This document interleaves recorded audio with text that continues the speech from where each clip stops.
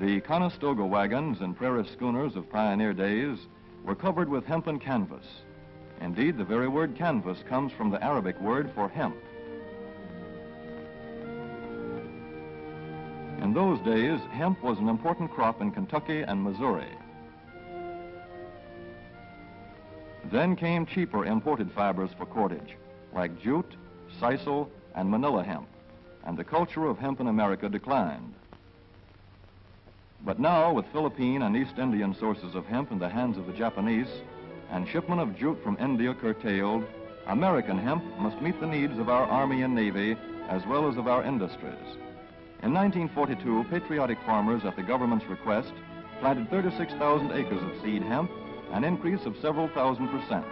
The goal for 1943 is 50,000 acres of seed hemp. In Kentucky, much of the seed hemp acreage is on river bottom land such as this, along the Kentucky River Gorge. Some of these fields are inaccessible except by boat. Thus, plans are afoot for a great expansion of the hemp industry as a part of the war program.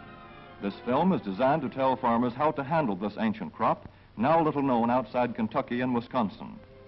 This is hemp seed. Be careful how you use it.